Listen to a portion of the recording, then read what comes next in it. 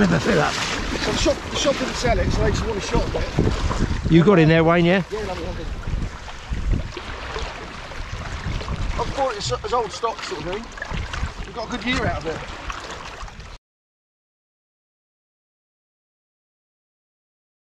Well, guys, I'm out on a boat. You said, would I go on a boat? I'm going on a Wilson fly. It's Wayne's thresher. There he goes. He's pulling the boat up there. Putting the boat up. Graeme, what time did you get up this morning? Putting the trailer up. Got it on a winch up there at the ECA, Eastleigh Cruising Association. Hold on to the boat, Graeme. Let's get carried away all this talking. So as you can see, it's not dissimilar to when we used to go sharking. There's barely enough room to stand. Wayne's got 3 tanks in there just to be sure. He's got a bit of bait. He's got a load of bait there, sand eels and everything. Looks like a bit of chum there. All right, let's spin this boat.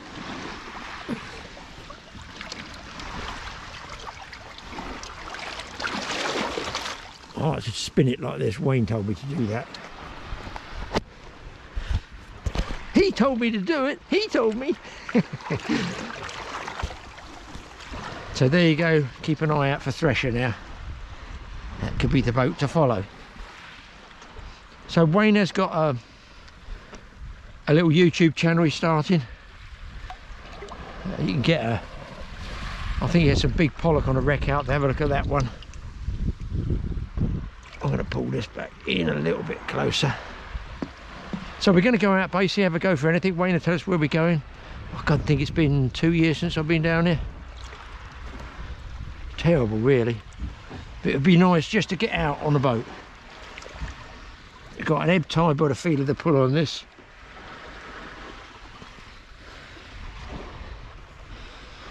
Right, we'll get back to you when we get aboard, get Wayne aboard. And breezy. It's going to be a westerly wind, I think Wayne said, so we'll probably tuck in somewhere and look, we're going to catch anything. So Wayne runs a Suzuki, 70 horse on the back of his, and it's got nice big prop. I don't know if it's an extra large prop or not, I really don't know. But it moves the boat along pretty quickly, faster than my 60 does, obviously, with the IC Drifter. We've got enough tackle and rubbish in there to fill a tackle shop. He launches from the ECA, which has a lovely big wide concrete slip, and they can actually do double boat launches there and double boat retrieves because they've got 2 winches. So a handy place that goes straight down into Langston Harbour. So you can go out from Langston. You can fish in the harbour. There's some good light tackle, small fishing in there as well. Running out past that sort of jetty, some guys off that pier bit, they do shore fish off that, I believe. Possibly when the mackerel are in, it might be a good place to fish for mackerel. But it wasn't the greatest weather by the sky. It was a bit choppy that day. We know where Wayne went the previous day. Yes, he's been place fishing, hasn't he? You can tell that by all the bling on those beads, which look like some form of spreader bar system. But we're going to give it a go out there. First fish up for me. Out off the Isle of Wight there. Trying to get a bit of shelter off the wind. Very angry looking clouds there, as you can see. It's pretty breezy and a little bit of a choppy day. First fish up for me was a dogfish. Why is it me that I always have to get the dogfish trophy? Boat or shore, almost especially shore. But listen, you've got to accept what's out there. When you drop your bait down sea fishing, you really don't know what you're going to get, and that's why I love it. The unexpected. So it's bait straight back down to see what we could catch. We're getting the rare sunshine now because it looks like Wayne's got one hooked up here as well. The tide just started to creep on the flood, I think. Doesn't feel like a big ray, but it does feel like a ray. I'd like it to be a turbot. Wouldn't we just? But it's just coming up too easy now, so I don't really know what's happening. He's coming up a bit vertical for a doggy though, isn't he? Well, it pulled much harder than a dog should pull. So I don't really know. Now it's moving a little bit. Or maybe it's a... No, it's ray. a ray. It's a ray, you called it, yeah. Yeah. It's a funny fight that swum up. It looks like a carbon copy of the one you had earlier. Another small ride, yeah? Yeah. Even in size. Here we go. Let's have a look. Come on, Arnie. Come on, welcome aboard. There we go. There you go, slightly smaller than the one you had. I mean, look at these little Chinook hooks, right? Now, I love these. These are the sharp ones you like, aren't they? Oh, I think they're fabulous little hooks. They're strong and they're just really, really nice little hooks. Let me get it out of him quick. What did you call that one, Wayne? Chinook. The pattern is a what I know of as a Chinook, and we sell them at Cosham Angling. They're different, you know, different brands of them, but they're just small, strong, sharp. They stay sharp all day. And as you've just seen now, I tend to use them more for the likes of small fish, and yeah, like bream and triggers and what have you. But if you're looking at something, I had a 25-pound stinger on one last year. But good show. Yeah, there we go. You see them, they use them to walk on the bottom sometimes. Anyway, little small eye, away he goes. That's the second bite. 2 bites, 2 fish. We'll take it. I don't really feel I want to take this because You reckon it's a dog? oh, it's the dreaded dog. I know it. I know it. There he is. Come on, you. Oh, probably not even hooked. I'd suggest He's just clamping on the bait anyway. I think he might be, you know. If he is, he's hardly hooked. Sometimes you think, how long could you hang there before you want to let go? And the answer is surprisingly a long time. And they can let go at any time. I think this one might be just hooked. Just nicked. Well, if he was, it was literally just, but you sometimes think, how long do you want to stay there hanging on to that? And the answer's quite a long time.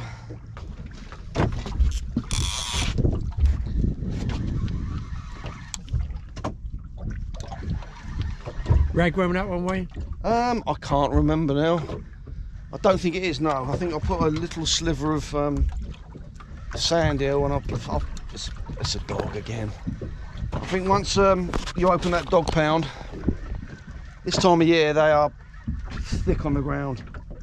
Oh, I don't know, it's well, funny enough, it's about the only time of year they pull back. I think they might be in breeding mode and they got a little bit more extra energy. See, that actually gave a good bite and gave a couple of good tugs back. Fairly sizable dog. Not a small one, but even so. They look like sandhills though, don't they? Do you like them? They like fish baits, yeah. I mean, you know, the thing is, so do rays and so do a lot of other things you might be targeting, but it's not what I want. And again, as I say, look at that little tiny Chinook hook. Lovely, lovely thing, strong. That'll still be sharp, yeah. Look, still nice and sharp. Lovely, good hooks.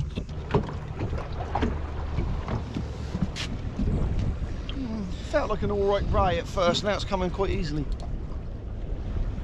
Nah, it's a dog. Is it a doggy? Yeah, I feel that.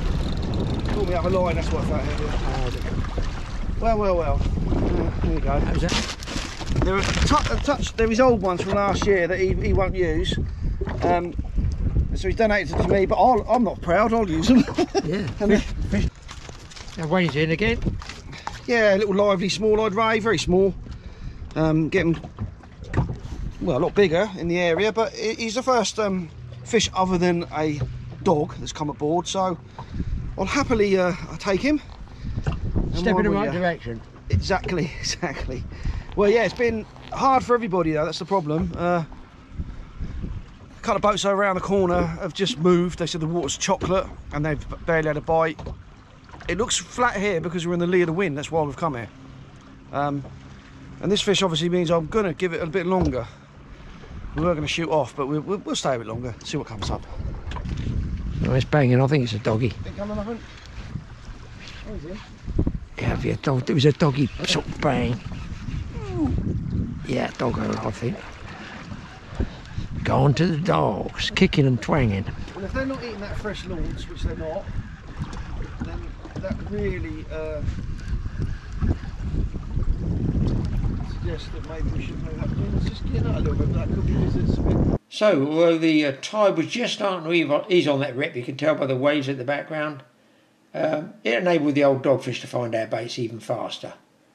They're entertaining to catch after a while, too many, and it just gets a bit samey, but it was on small hooks and it came off easily. So we've had a move, we come a little bit further out.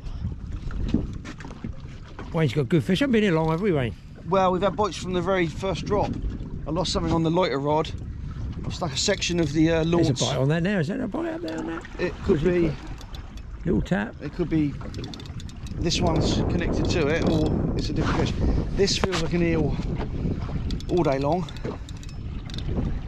Love to be proven wrong. Won't hear me say that often. But no, and what was bait we on here? Sandal again? This was a chunk of that launch you caught earlier. Nice fresh bit of launch, which it was only because it was already ready to go out. I didn't really want to put a bit of fish bait down here. I wanted to go squid.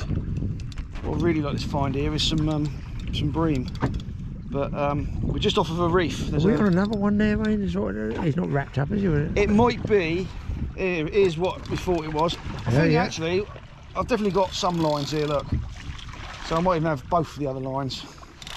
But that's what these eels do. They're just an absolute pain. But we're near a reef, and we got to expect, isn't it? If you don't expect to pick up eels near reefs, then I don't really know what you expect to pick up, but there should, I'd like to think there's the possibility of bass patrol. You see there, even on small hooks, those a small conger can still spin and twist, you know, making it difficult, tangling lines and stuff like that, but you can normally get them off with a T-bar. I've got half a sardine on, but sardine's a really soft bait. I've got a bit of a tap going on here at the moment. I don't know if it's a kitchen tap or a bath tap, but it is a tap.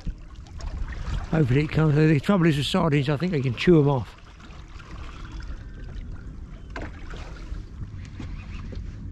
He's still on. He's kicking. I don't know what it's probably a bloody dogfish cast miles back. That's all that is, I reckon, Wayne. But I'll take it.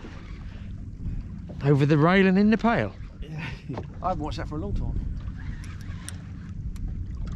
I still watch it. It's very samey. It's the same format for the last 8 years, and I still watch it because it's fishing.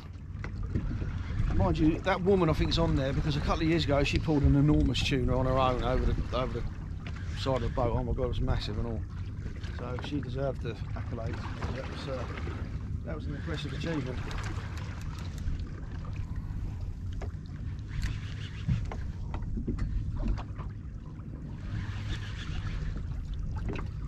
Yeah, it's a small. Oh, small eel, small look. Normally a one-way ticket. I did worry about this being the outcome here. You'd think there'd be bream where there's conger, so wouldn't you? You think there's, if it's reef, even the slightest hint of rough. I think the ground's got to be right from this time of year. They're looking for certain type of ground, and if it ain't quite right, then there might be the non-breeding fish that are here to feed.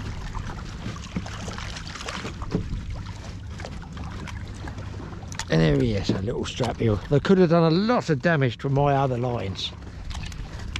I've got two bars. He's gone, he's lucky. Just, I don't know if he opened up or not. That's all I had on there, folks, was that piece of squid tentacle. I want to say I've not seen them robbing reels before. No, they're my luxury ones. They're what, sorry? My luxury ones. This is Richard the Plaster's reel he gave me, as well as his pike lures. I really like that one. I don't know, it's a pen, whatever. Can't even read it. High speed 8.1. I really like it. It's smooth. That's the original line on it. It's been over 23 years, but it's still doable. I like it. And this rod is a... Oh, I can't read them. I don't even know. I don't know, it doesn't say on it. A master long control saltwater. I don't know, it's not even a make on that. I thought it was like a Nomura. I don't even know where it come from. Do you get, give you a pair of them, or is it a different rod than the other one? No, they're different. That one was glued. I think they were Nomuras. I think one might be Mike's, right. Which is now mine, because I caught fish on it. And this one I think we broke and I glued together permanently. It was a two-piece. Yeah, but they're quite pokey, you know. That's why, like you use those. Well, Graham, yeah. I've got to ask you, right, what has happened to your hat? Because if you've been struck by lightning. Oh, the black carbon. Yeah. No, I got fed up with people saying, "Well, you're sponsored by somebody, mate. You're sponsored by whoever this." I said, somebody gave me a hat That's all it was. I've got a hat. So what I've done is the sponsorship has been painted out with black paint. I just put black paint. Hilary said, you've just ruined that. I said, I know, but I'm not sponsored by anybody. Now, sponsored to me, might be to you, Wayne. Sponsored if somebody wants to give 20 grand to me and Wayne to talk about their tackle. I'm sure we can arrange to talk about their tackle. Well, yeah, there's, you know, I think money talks. Yeah. We all get our limit. But, principles don't pay the bills. No, that's very true. It's very true. Yeah, so that's why I painted all that out. I thought I'd get fed up. People saying, oh, you're sponsored by beep. I said, no, sponsorship's money, you're not free hat. Somebody gave me a free hat. A guy gave me 2 loaves of bread. One was sponsored by the bakery because he gave me 2 loaves of bread. Use some baked Graeme. Have some baked Graeme left over. Well, I'm not sponsored by Pete Kilshaw. We did give me them sand deals, and I'm going to mention They're sponsored. Those are good because I have just caught on Pete's sandals. They are good sandals. I cannot recommend them enough. They were free from good old Pete, who's drawn himself another load of new fresh eels, so he gave me all these old ones. They're still catching. They're still working. There you go. So the mark we were on, just tell a bit about the mark, what sort of ground we're over, Wayne. Right, yeah. Well, it's a well-known mark called the Princessa. Normally, I would fish it from the other side on a flood tide. Can't really fish it at anchor on too big a tides because it can rip through here. And if you're fishing for things like bream, you're not going to be using a pound and a half of lead, are you? So I thought I'd come here on a smaller tide, only because we were going to go on Sandown Bay, but the water's like chocolate in there. So we've nipped out and we're fishing it on the ebb. And we had bites since we've got here, but they've only been dogs and strap eels so far. I feel another move coming. It's just one of those days. There's a lot of boats. Just turn that radio off a second. Yeah. I feel there's a lot of boats moving, and it tells its story in itself. And that is, I spoke to a few on the, on the radio, and all moving around, aren't they, Wayne? Yeah, they're all sound. I mean, my friend earlier spent probably about 2 hours in Sandown Bay there. He's a good angler, he knows what he's doing. He had one bite. We didn't fare that much better out there. We had dogs and a small-eyed ray. Some days are like that. I mean, you could be in a different area and it could be kicking off, and even a different spot and it could be kicking off. But often, you can see it's really flattened off nicely. Yeah, it's nice. It's choppy this morning, wasn't it? Wind a bit iffy. The forecast is better than they said, which is annoying because I would have gone all the way up to towards Kingmere today, or even possibly around the back of the island because it's only a very, very small tide. But there you go. That's fishing. You live and die by your decisions, and sometimes they pay dividends, sometimes they don't. So you figure another little move somewhere else, Wayne? I think so. I think we're getting plenty of bites here, but they all feel a bit samey.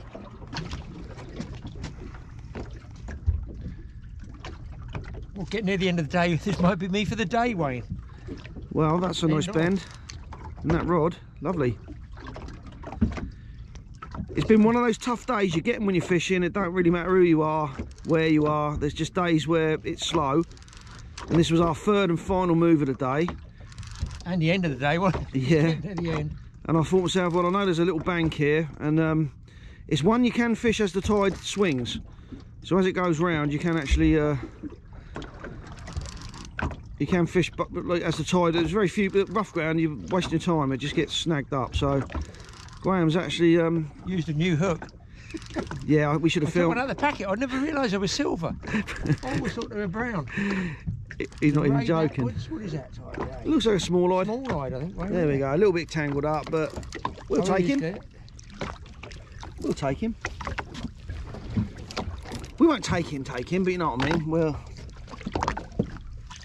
yeah, a nice one. There we go. Well, happy with that, guys. Yeah, as Wayne said, it's one of those days. They can't all be massive fish days, you know. I've always wondered myself how hard they can crush. These crushers, so I can't quite get the finger, but I'm awfully close to the crushers. You'll never forget how hard they can clamp down on your finger once it's been done to you. That's for certain. No, it's Bligh's job. I've got the T-bar here if you'd like that. Well, it'll be a nice easy one now, because you see how close you are. It's tempting, isn't it? Of course it is. There we go. Lovely job. Well, Thanks to Wayne bringing me out here. My first trip with Wayne for, I don't know, Long time. Yeah, got to be 18 months, yeah. It's going to be a long time, yeah. Long overdue. At least we've caught a couple of fish. Yeah, something. Let's see him back. There you go. Upside down. There he goes. He's up. Right up. Perfect. Oh, yeah, well, thanks, that. That's a funny old bite, wasn't it? You did say was there a bite on that, and I said no, but here it was.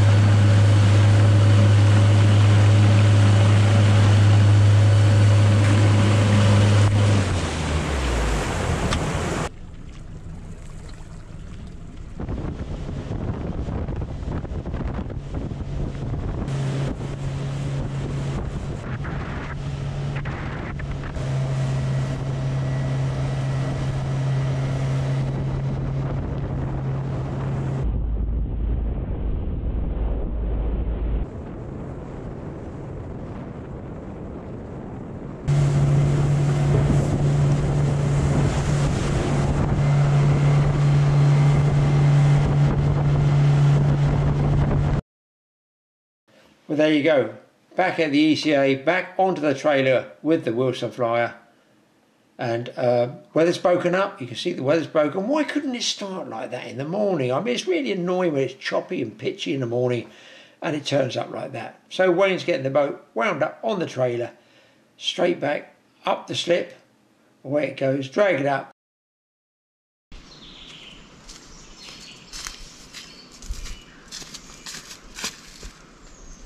Well, I'm up at Mike's Woodland. He asked me to come up. He's down doing a film further down with Ben. They're doing a charcoal big kiln film about that. And you can watch that, hopefully, if they get it all done, on TA Outdoors. But he asked me to pop up here. And I had a sort of a day in between accounts and work and stuff. And I had to just sort the gas engineer for his checks out. So left him all the keys. I thought, you know what? I will go. I was so pleased I did, because this is, as you've seen his woodland before, it's now filled out with the beech trees and it looks really nice. I'm kind of surprised I haven't seen a deer or anything, but if you look up there, a complete canopy up there of beech, and he's got some ash and he's got oak in here. He's done a lot of planting. I want to see what's happened there. Through here, if you haven't been across to Mike's channel, it's worth going across for a bit of what they call R&R, rest and relaxation, and see what we've been doing here. I've not been up here for a few months, I've got to be honest. See, now this is on his channel. It shows his work. He builds these to protect the hazel for coppicing here in the middle, to stop the deer getting it. And it obviously does work, because it's kept the deer from chewing it all. He needs a good old rake and tidy up here. And what I've done, as you can see, I do it anyway, is put my socks, trousers inside my socks, because they do get ticks here from the deer, and his area is known for ticks. Jackson's had them. Also, it can carry the tick Lyme's disease. We don't need that. He's got a really good stock of dried ash. These are all from the dead one. We haven't cut that down. That's all come from this one that was just a natural storm blowover, the immense one. Pizza oven still here. He's got a load of wood dry in there. Wood dry in here.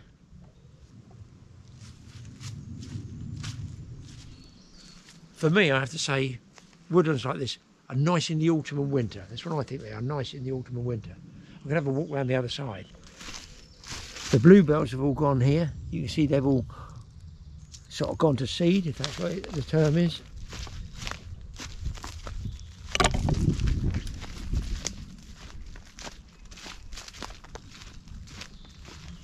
So quiet. These holes here, just so you know, can you see these big depressions there? There's one there, there's one over there, there's one here. I'll just walk down, you might be able to see it there. This one especially. They were dug out for chalk years ago. Who knows, 100, 200 years ago, I don't know, 100 years ago, so more than 100 years ago. That was all dug out for chalk there. So I think he's going to have a look in there, see what else. It's got a covering of clay there. But you can see they were utilised. And that's what these forests were years ago. They were actually utilised by the local farm labourers, I guess, who would come in here, cut the hazel for coppicing. The coppicing is like, say, making this type of fencing. This is where he dries. So we got God, I can't believe I couldn't do all this again, bringing all this hardcore up here. Made really good hard standing of it. Gates are still there. So he can actually pull his camper up here, and he's got that for shelter as well. So let's come up into the main beach area. I can see what I consider, it's like a couple of blowdowns here from storms. The big ones are still the same, but if you look here, this one I don't recognise, not personally by name, I don't remember that one being over there. You can see it's just only just hanging there. That almost needs. This is what English woodland should be and used to look like years ago. This one's I don't recognise, could be a new one. Probably through the winter you can see it's gone over. Bits of whatever flint used to be in there, in amongst the clay. So again, if that's logged up, oh my goodness, that's enough logs for my log burner for a very long time. And ash, I think they call it the Queen's wood when you burn it.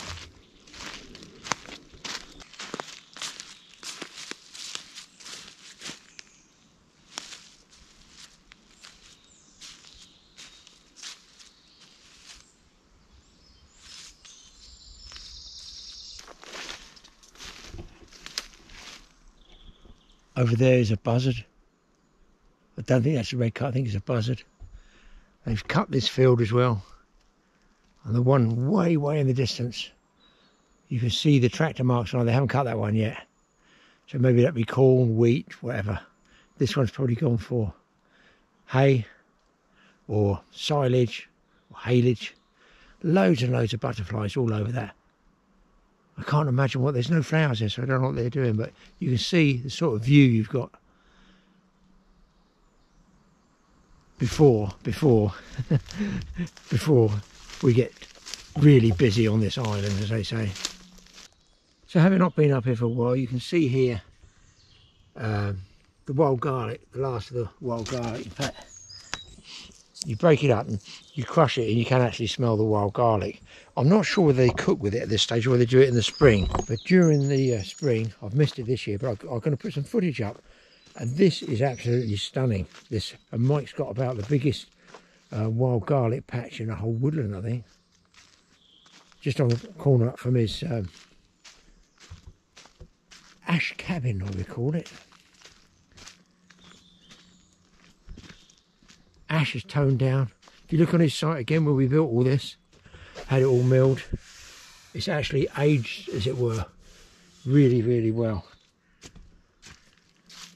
No bears and wolverines around here sleeping, hopefully. No. He said that's the best thing that we conservatively saying, me and Mum bought up and rolled all the way up here. And it has worked. Easily fills up. What we're going to do is try and run a second one off it. I guess cap in here and do a second one so this can overflow into that, because the benefit being my guttering's worked up there. Push it straight, and he said it's been really beneficial for the new plants he's planted as part of his sort of forestry management, because in this dry spell he's really stuffed for water. Well, here he gets a watering can and lugs it all the way down to where he's put the new shoots in. I just thought it'd be interesting to show you guys. I'm probably going to come up and do an overnighter up here. He's built this. I haven't seen this before. This is new. The seating.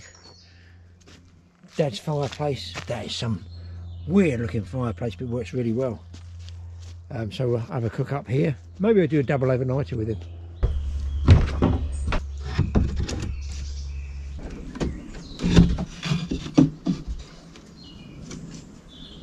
Doing this, you won't see it till I take it outside. That certainly looks like, we used to call it a switch years ago, but it's obviously a broom. And you'd be surprised, they're really, really effective. That looks like it was made by Ben, I reckon. Yeah, there's another, I guess, look, you see a spare head here.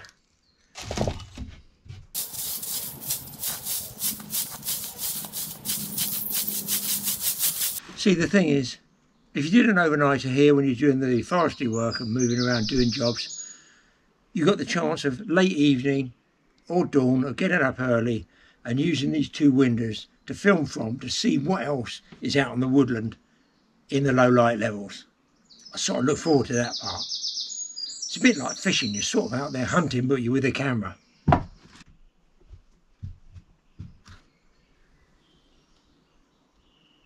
So over here was where Mike did a film on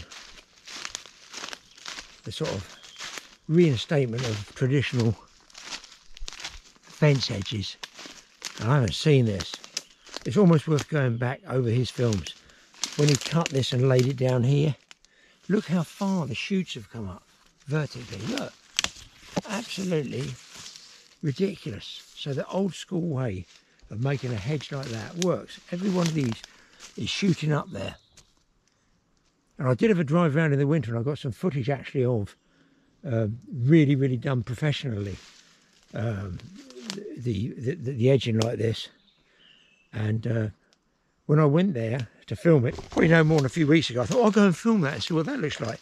It's just a complete hedge. I can't film anything. It's just a jungle of vegetation. Probably no more than a few weeks ago, I thought, I'll go and film that and see what that looks like. It's just a complete hedge. I can't film anything. It's just a jungle of vegetation. So it shows you, you know, that it does actually work.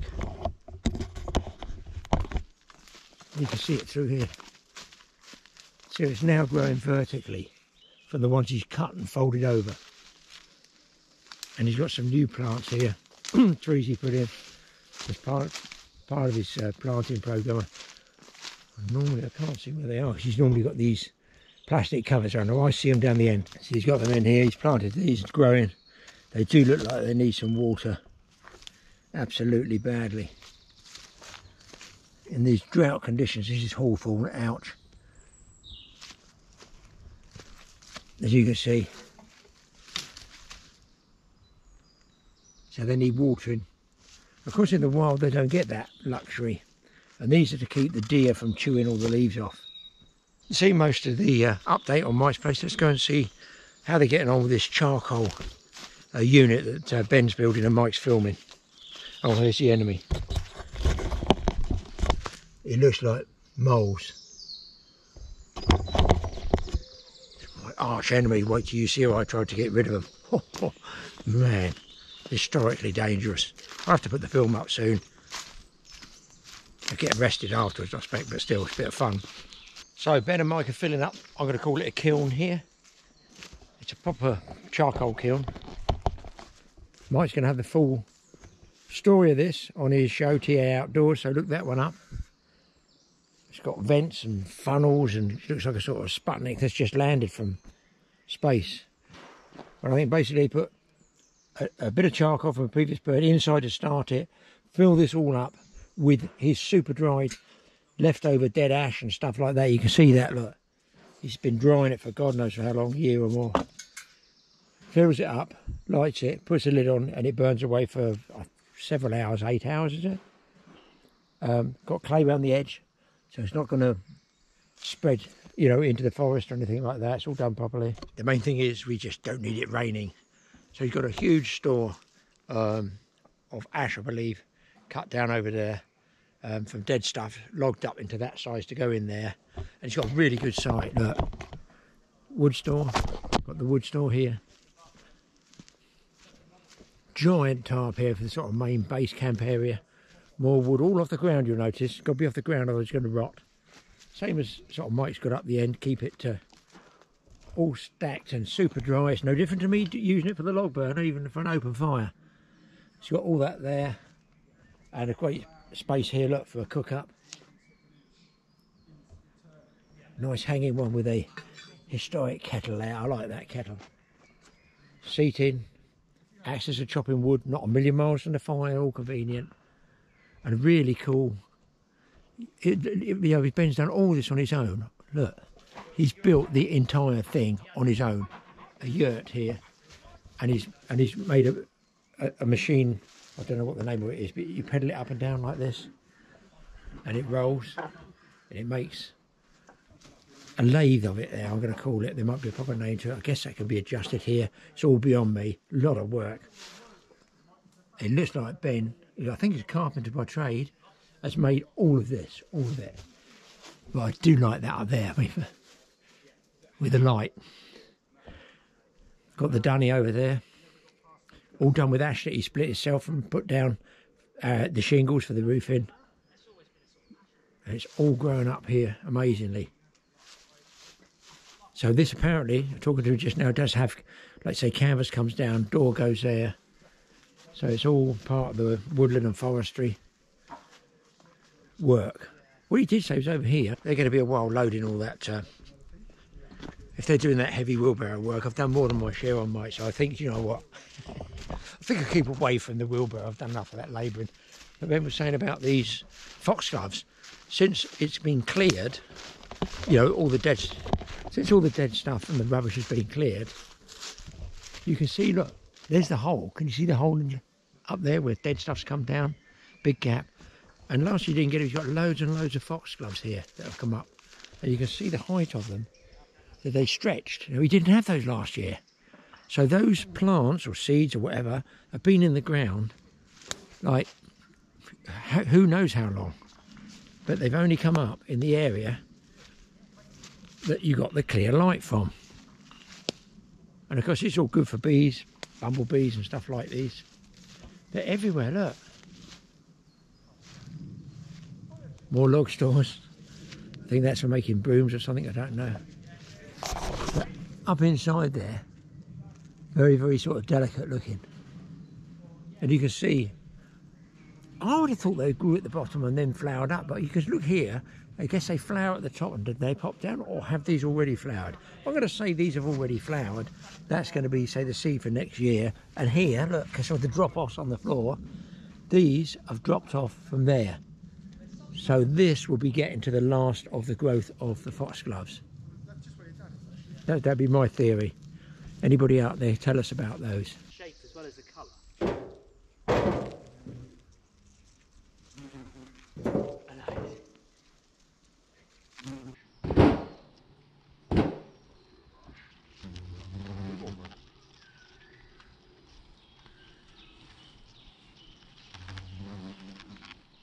It's quite a bit heavier. Yeah. I don't think it dries out as quick. No. It doesn't have to though, because... Well, this is something anybody out here should be thinking of, and I haven't. Jungle formula there. Keep those mozzies and bugs at bay. Mind you, I think a lot of you have commented that I've always said there's less insects around. Definitely there's less insects on my plants, hoverflies, honey bees and all that. Yeah, there's less insects around. And people have been saying, you know what, Graeme, you're right, because the cars aren't splattered in insects over here. So if you're abroad, if you're in a foreign country, are you finding more insects or less insects? Let us know. Answers on a postcard. No. I want to know what this is. That is a strange looking implement. That's for holding, for the heat to go, and that's for, I was going to say, lifting the kettle off, something like that. That's my take on it. I don't know what the T-bar at the top's for though. That's definitely for heat dissipation, so the heat would travel from up there, but we'll have to ask Ben, who's extremely knowledgeable on all things outdoorsy. Look at this, there's an old school toolbox. And what is this one? Price's chef's candle. Gets rid of odour, so that's probably the same as the modern anti-mozzie stuff you can buy. Made these as well. I know the ladies will like this. You'll like these ladies. Look at these. How cool are these? Made out of discs of wood, like a little flower. Very clever. I dare say they do them in the garden centres, but doing one yourself's a whole different thing.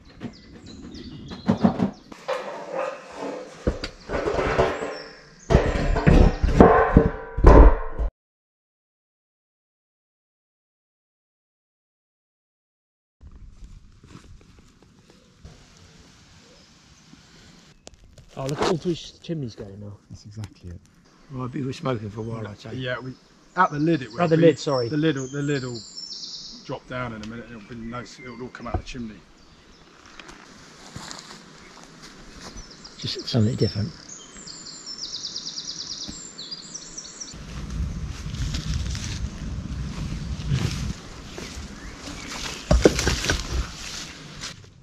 Right, Ben's gone back to his van to get some more tools. What I did notice was this. I did think, I thought, what are they for? I thought, Yeah, they're clever, that. a stake that's been broken. That's what I thought, but it's not. It's to, what do you call them? Is there a name to them? I don't know what the name is, but it just means that every time it rains, it runs straight off and it never sits on the tarp. So it constantly has the lowest point there. Because normally a tarp would be up here and the rain would start slagging there. But because there's here, it's going to take the quickest route, which is straight off the top because the weight's there pulling it down. So really, there's no reason why you couldn't have a bucket there and a rope, and yeah, fill the bucket with or water. a piece of hazel to make, to fill some water up for plants or whatever. For watering the trees, newly planted trees or something like that. Yeah. So it's just a water-saving device. Yeah, it's quite clever. Yeah, it's simple, but really so basic. You think, that's a good idea. We were saying yes. the A-frame to the tarp is a good idea as well on that. Really good. Yeah. Just the fact it gives you. You got headroom, haven't you? I mean, it's not a living place, it's a workplace. It's just a workshop. But your one, you got a pole in the middle, which has got a special pressure. But an A-frame will give you a lot more space. You don't bang into the pole in the middle all the time. And it's over a wooden frame, the tarp, so it's got support. It's not just a loose flying tarp like the one I've got over there. And yours has been up there a year and 2 years now. Yeah, 2 years. 2 years, 2.5 years. It's done well, that tarp. There's a creature there. Yeah, what's that? That's that a looked like a horse right to me. That's a nasty one. He's there, he's there. Is he still there? Oh, he just flew up. Experts tell us. Definitely a horse. There's nothing like getting a bite. They don't sting, they bite. A horsefly bite. You know when you've been bitten by one. Apparently with a horsefly bite, you're meant to not touch them, because your natural reaction is to swat them off. Yeah. You're meant to leave them. Oh, nice. You're meant to let them. This is what I've heard. You're meant to leave them, let them do their thing, let them fly off. Yeah. And you don't have anywhere near as much of the after pain with the bite. This is what I've heard. A lot of people have said it. I've heard it a couple of times from people. Let them bite you. I know it's hard to let something bite you, but let it do its thing and let it fly off, and then you don't get that big raised bump. Yeah. And the side kind of itchiness after it. But it's instinct to try and It's whack instinct it. to go, ow, whack, just hit it. Yeah. But apparently that's the worst way. We'll see if we can spot him again, because I don't want to take that test, and I can assure you he won't be sitting on me letting him eat me or bite me.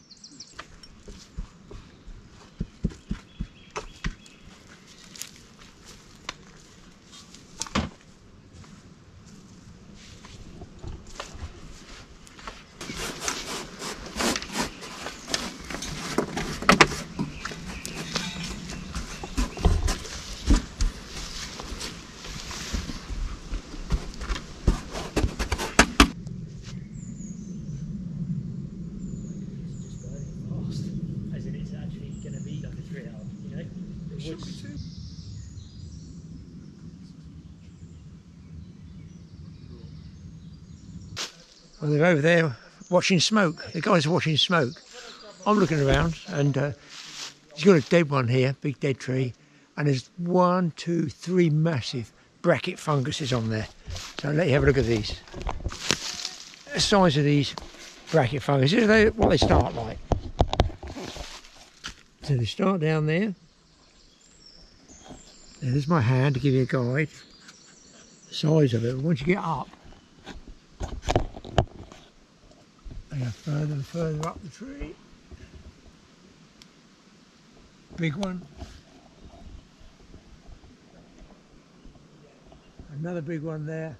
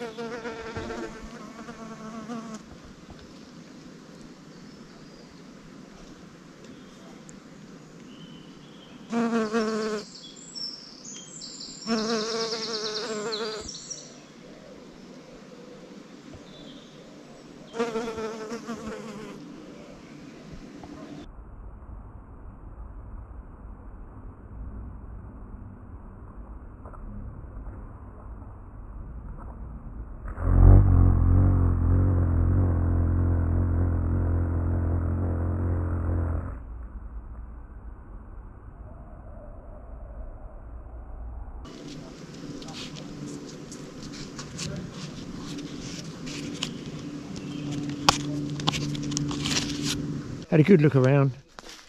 Mike's finishing filming off over there, the charcoal burning with Ben. And yeah, really nice camp he's got here. I'll show you, smoke's coming up all 3 chimneys now. So I just thought I'd give you guys an update of what's going on in the woodland.